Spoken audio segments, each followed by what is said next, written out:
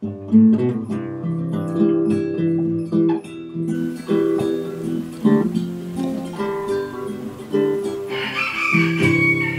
my bucolic life, we have me city strife. Horses, chicks, and dogs, they are my neighbors. I cook and some spin, and move the horses into the barn. Then time to move them out again. Red barns, green pastures, beautiful white houses. The view I see each day when I arise. This life pleases me, as it is plain to see. I'm living my bucolic life.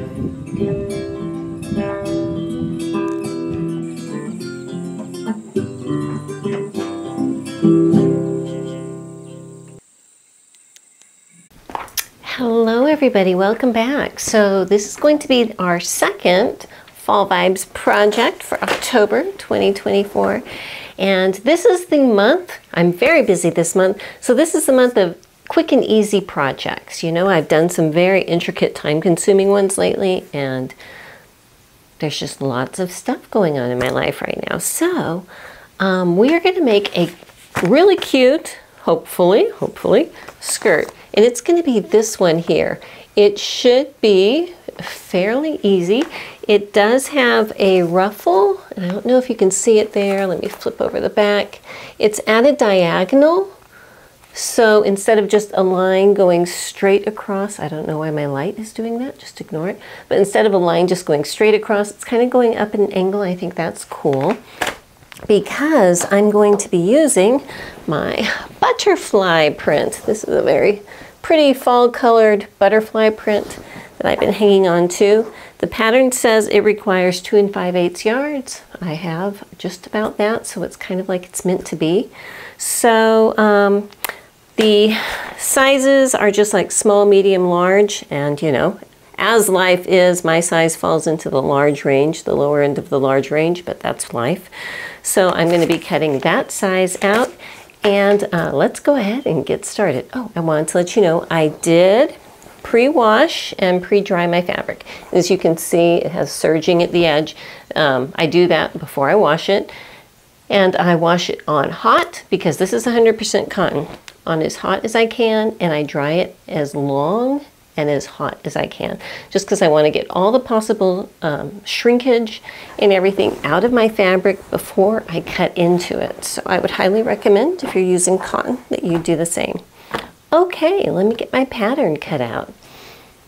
Okay, so I've just opened it up, and if you can see, it does have this other beautiful version with ruffles coming down, which I love, but it requires twice as much fabric than I currently have.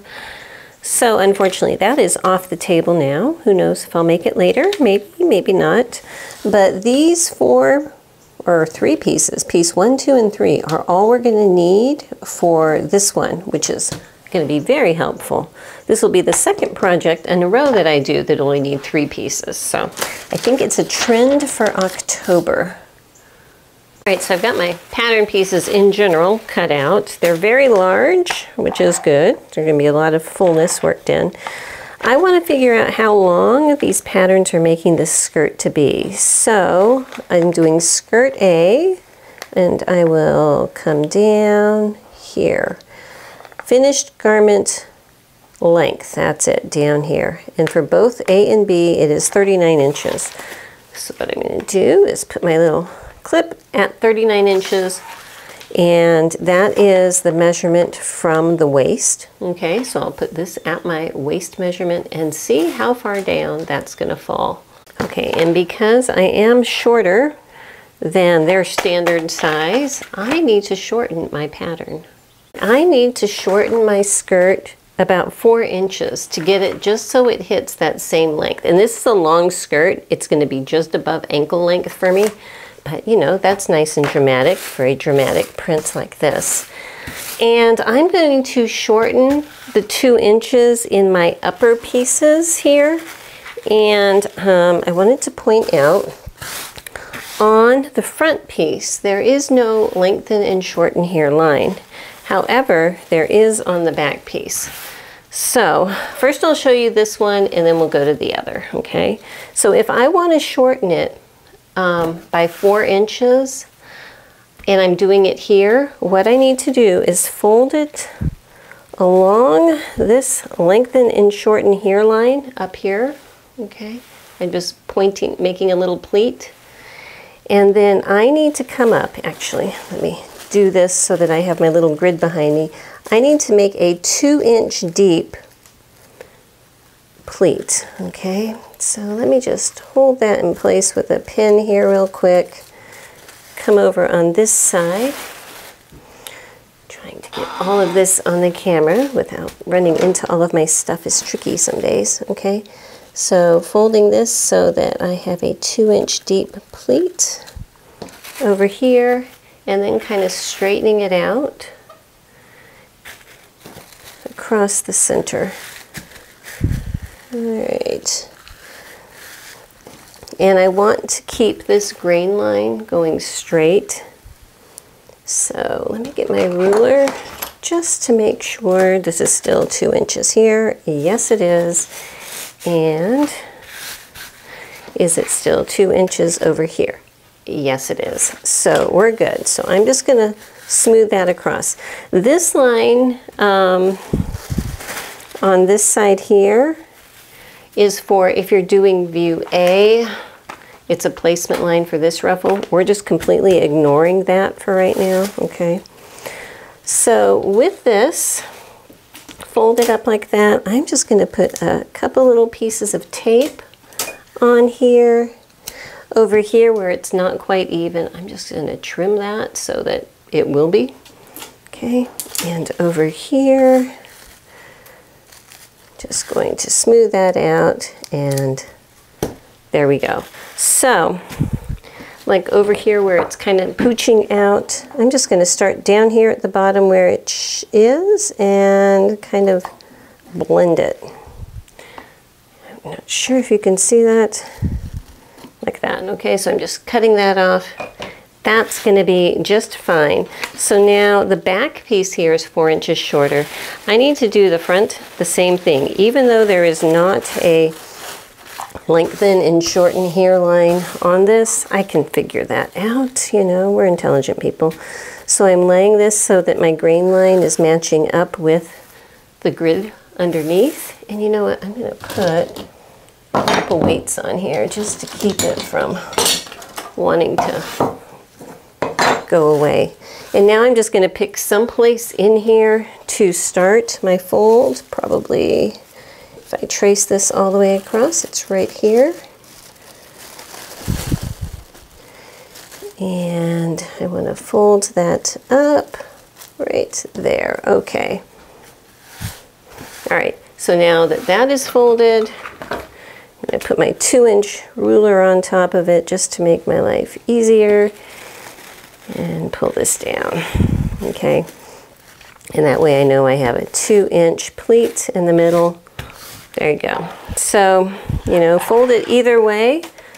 Those are the two methods I use, but they both will work. So now, before I tape this, I want to get my back piece and place it on top to make sure that it's going to be the right length over here. And if you can see, it looks like my bottom one is actually about 1/4 inch too long. I can make that up. That's not a big deal to me. And over here on this side, yeah, if I get everything folded out right, yeah, this one's pretty much perfect. Down here. Okay, so I'm going to consider that good. If you wanted to, you could actually tweak this at this point and move it up, you know, a fraction of 1/8 of an inch just to get that bottom exactly right, which is fine. So those are going to be my two new pieces. My length should be perfect now for what I want this pattern to be, and I'm going to go ahead and cut them out. What I'm going to need to do is cut out one of these front pieces, one of these back pieces, and then down here, the lower ruffle, I need to cut 2 of them because I'm doing view A. These pieces are wide, so you're going to need to only cut a single layer of fabric at a time. And I'm looking at this and I don't think there's a particular direction because I've got butterflies flying this way and I've got butterflies flying this way. So I don't think it's going to make a difference. I'm just going to put them on here the way that it fits, just making sure that my grain line is going with the straight of grain. Actually, I need to point something out to you. This lower ruffle piece is too wide to fit across a 44-inch wide fabric. It's just too wide. So I am turning it and I am actually going to be using the length as the width of my fabric. So like over here, you can see my selvage is down here. I'm just going to be putting my pieces this way. I think as far as the butterfly print, that's not going to make a difference because like I said, I have butterflies flying all kinds of directions. I just wanted to point out, when you're cutting a single layer of an asymmetrical thing, I want to make sure that I have two opposites that are going to match. So I actually cut this out with my pattern piece upside down on top of a fabric right side up. So that's wrong. So yeah, that's really too bad because I should have been paying attention. I need to put them so that it is right side up on a print that is right side up. And thankfully, I do think that I'm going to be able to have enough fabric to make it work and everything, but I just wanted to point that out. Make sure your pattern is right side up and your fabric is right side up for these two pieces. Actually, since I cut out two opposite pieces for my lower part, and if this is right side up and I have a short end here, I need a long end of my ruffle down here, so I can make that work. The only difference is that on my skirt, instead of having it swoop up that way, it's gonna swoop up that way. Is anybody gonna care?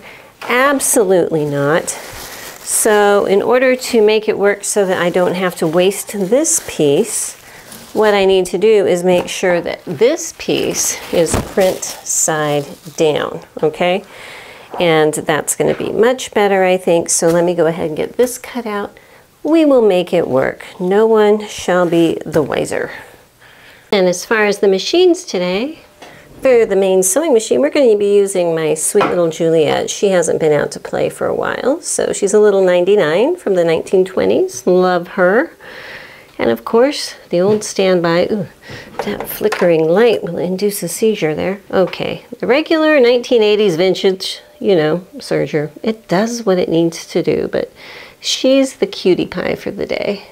All right, so back over here. The first thing we're going to be doing is sewing the front and back together at the side seams. Very easy. But before I sew them together, I am going to serge all the way around this piece, just so it won't unravel or anything as it's being washed. And please remember, because I cut my fabric out backwards, instead of looking like this, it's going to look like that, but you'll get the idea. It's going to be the same basic instructions, okay? And actually, I'm looking at it and I'm wondering, why couldn't I just wear it backwards? If I wore it backwards, it would be the exact same thing. And the front and the back are pretty much the same pattern piece.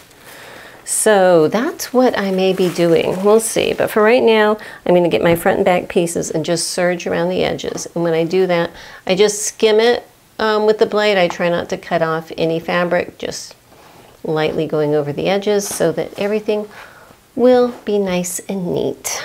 I wanted to show you the front and back pieces are the same size. So I'm just going to flip these, call my back my front, my back, and then it'll match exactly what this is going to be. So there you go. Okay, so now that I've got it all serged, you can see I leave it so that I have corners that are true. I'm going to match up and pin these sides and stitch them at 5/8 of an inch and then press the seam allowances open on both sides.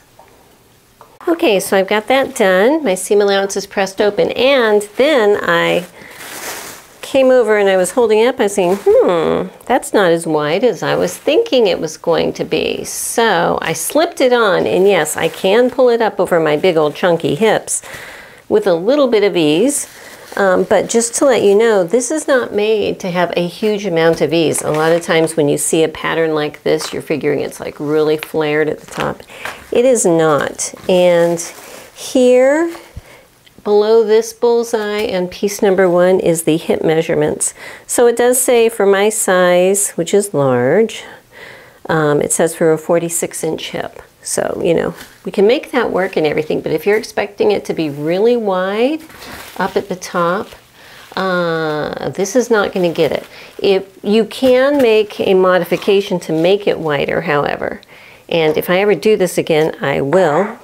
And what I will do is cut this center up to the waistline, okay?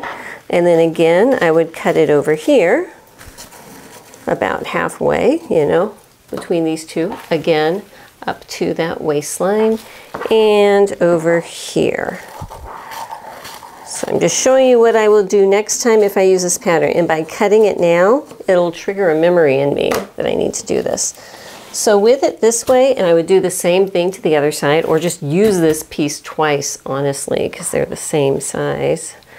Then you can just spread these out however much you need for extra width at the waist area or at the hip area. And so this would be adding about 1, 2, 3, 4, about another 5 to 6 inches in the hip if you have it spread out like that. And so that would probably work, okay? But just thought I would let you know, oops, there I am. That's the situation with this dress, but yes, we can make it work. But I'm going to go ahead and fold this up so it does not get torn up, because it'd be very easy to do at this point with it all cut up like that. So now what I need to do is get my lower ruffle pieces, and the same thing, I'm going to serge around both of them separately and then sew them together on the sides. Okay, so there they are, pressed open, and I need to get some gathering stitches in here. So if you look at your fabric, if you have forgotten to cut the notch or mark the notch, which is in the middle of the swoopy side at the top, okay, and you get to this part and you forgot what is the bottom and what is the top. The side that is on the straight of grain, so if you can look at your threads and they're straight, okay, that is the bottom. The side where, as you look at the threads, you can see that, well, I don't know if you can see, but it's kind of cut at an angle. That is the top part. And I need to run gathering threads at the top. And because this is quite a long stretch, I am going to switch out my bobbin to a heavy duty thread to put into the bobbin, regular thread on the top. And that way I can just make one big pass. I just like that better. If you would prefer to do a set of gathering threads starting at one side and then stopping at this side and then doing it again over there, that is fine. That's actually what the instructions tell you to do. I am just obstinate, and the fewer threads I have to pull, the better for me. So let me get that switched out, and I'll show you how I'm doing that on my very, very old machine. Okay, so first of all, this is the thread I'm using. It's very, very heavy. It's not thick, but it's very, very strong. It's actually a fishing line of some kind. Doesn't have a label, but that spool I got at a yard sale at one point, and it'll last me my entire lifetime, I'm sure. And so I put the bobbin with this in it down here in the bobbin case, and the thread is just normal thread. On these old machines, if you've ever seen the little turning knob, they do not have reverse. But if you screw this knob, this is your stitch length, so if you screw it in all the way, that is the longest stitch, okay, and we can work without reverse. That is just fine.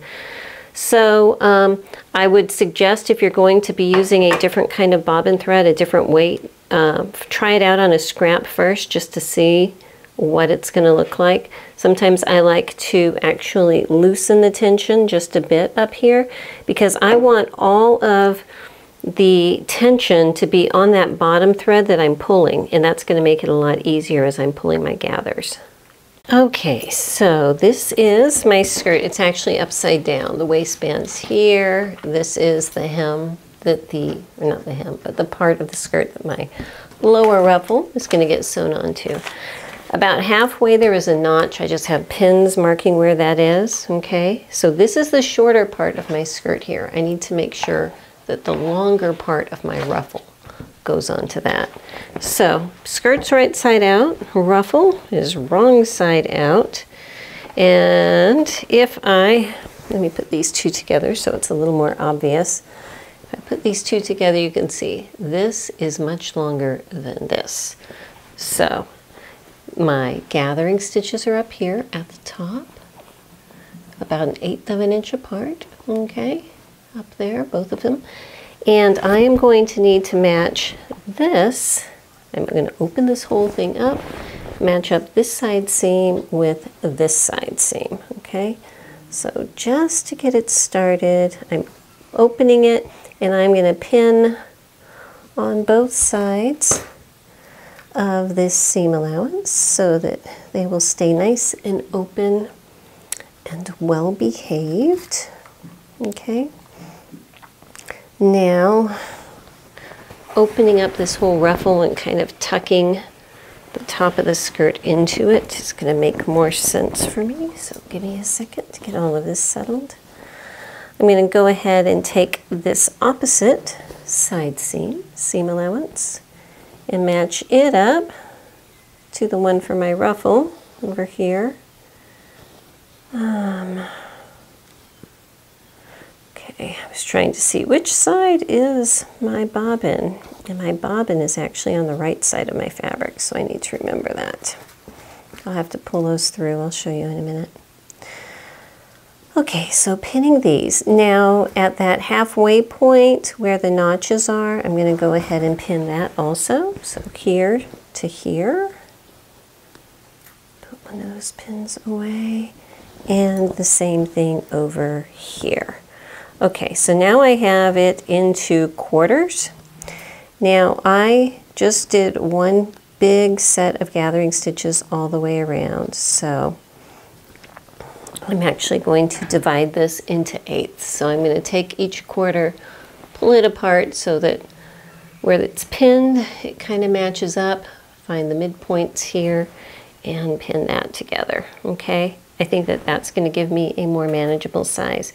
And if you can see, it's not going to be a terribly large amount that we're gathering in here, you know. It's just going to be a little bit, but that's okay. That's all right.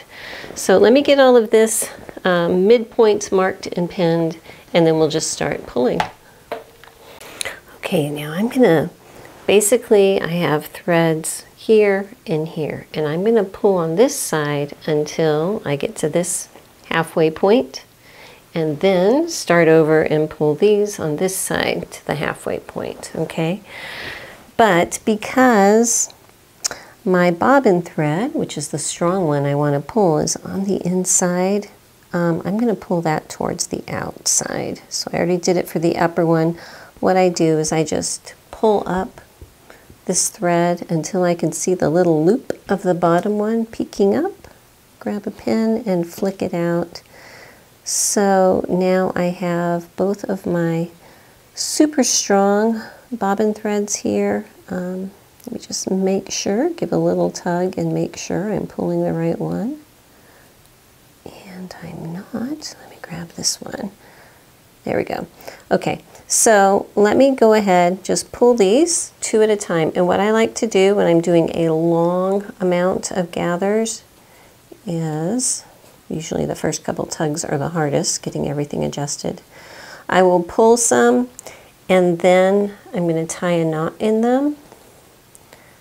Okay, so that they can't get out of whack.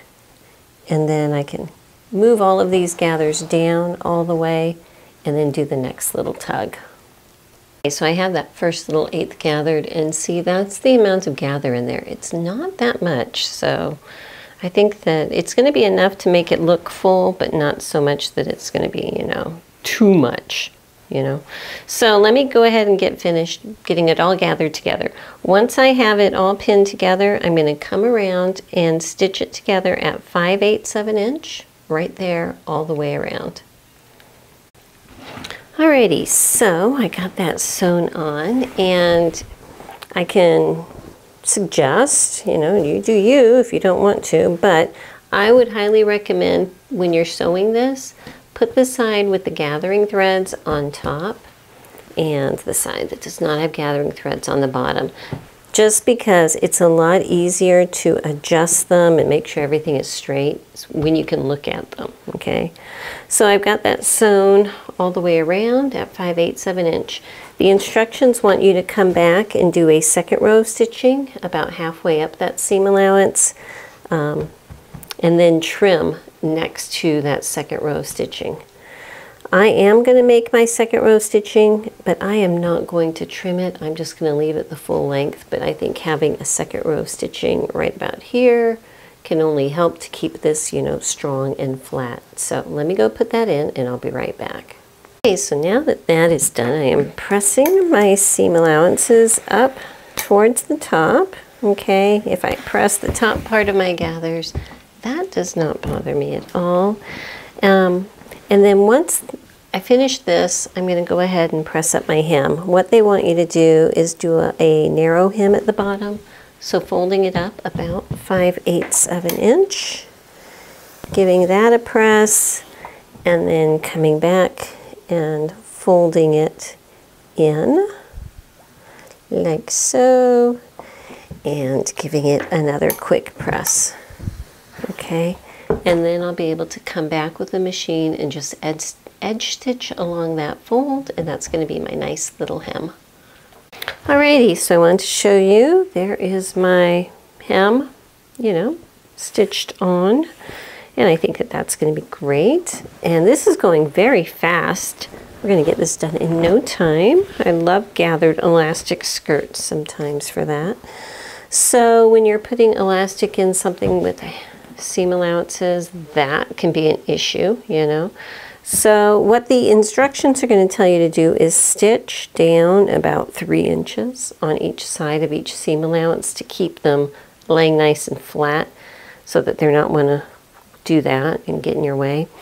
But instead of that, what I'm going to do is use a piece of stitch witchery. So I'm just going to rip off a piece 3 or 4 inches or so, tuck it underneath that seam allowance, and then press it.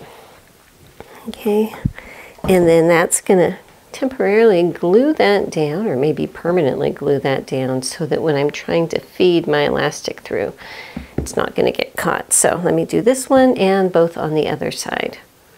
Okay, so now that that is done, what I need to do is fold down the edge. They say 1/4 inch. So to me, that is just beyond where my serging line is, because my serging is approximately 1/8 of an inch, you know. So let me do that all the way around this top edge. Okay, so I've got that folded down. So this is my elastic. It is a 1-inch elastic, and I want to make sure that my casing is going to be big enough. So when I fold it down, if I'm going to be edge stitching this down, figure that's going to take at least 1/8 of an inch to be safe. And I want at least another 1/8 of an inch just for ease of movement. If this is too tight on the elastic, it becomes very bound in, and then that's a pain, okay? So if my elastic is 1 inch, I want at least 1/4 inch more. I might even go 3/8 of an inch more, okay? So that would put this, put it this way, that would be putting this at 1 3/8 from the top fold, okay? And I think that that's going to work for me. Okay, so I've got that pin just to start with. I'm going to pin it at the same level all the way around. I'm actually going to leave my opening like right over here, not over all of the seam allowance here, but right next to it. Probably leave it open about 3 inches. That's going to give me plenty of room to be able to work my little bodkin and elastic to be able to feed everything through. But before I do that, Let me get this folded. I am going to press it so I have a nice crease on the top, and then come back and edge stitch right along this folded edge down here. All right, so I've got that sewn together. Here's my little opening. Now the instructions tell you to cut a piece of elastic that is the size of your waist plus 1 inch. So that is approximately what I have here. And I have my little bodkin attached to the end, and I'm just going to feed it through. It's not a huge amount to push through the waistband, so I'm not really worried about this side disappearing on me. If I was, I would pin the tail down here just so it wouldn't pop in, but I think we're going to be okay.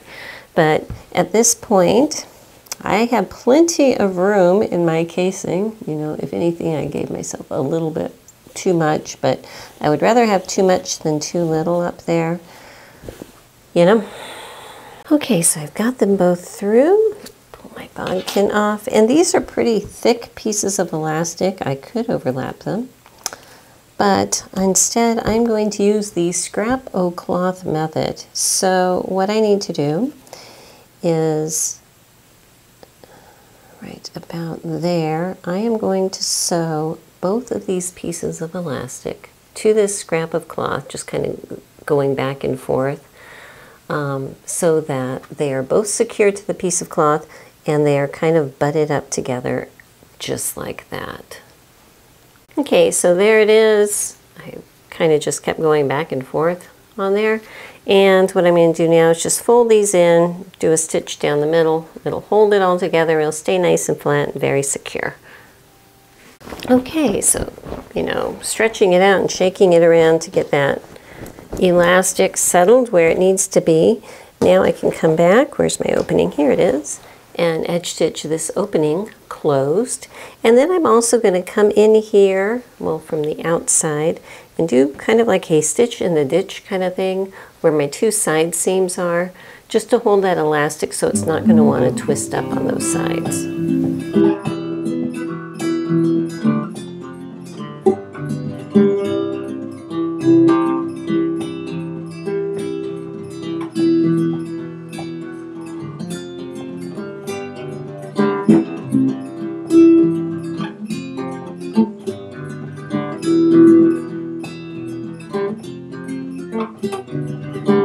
Okay, so here it is, and I have my shirt on top of it through belt on, just because elastic waist skirts in general aren't really the best fitting up here on top.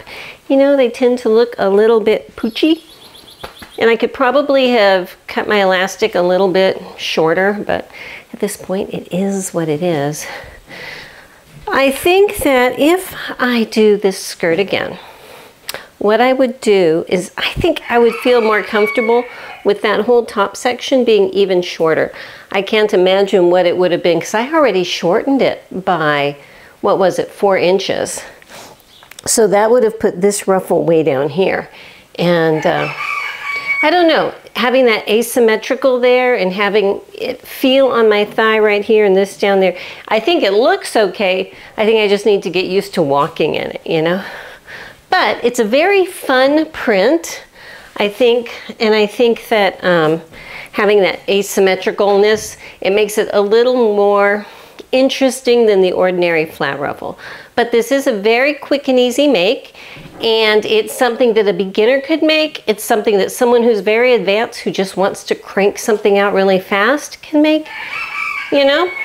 It's not a whole lot of fitting. I would just say make sure you understand what your hip measurement is.